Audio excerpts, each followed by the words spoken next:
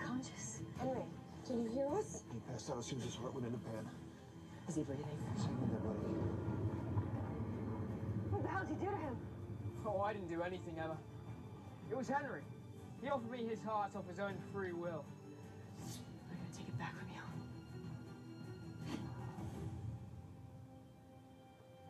I don't think you have it in you. Rumpelstiltskin didn't. Why should you? Where is he?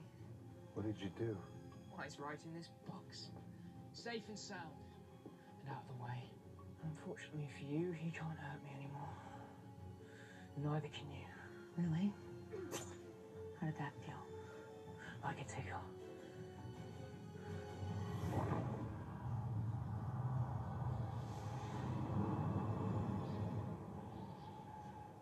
How is he?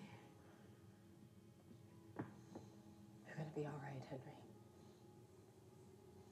We're gonna get you home.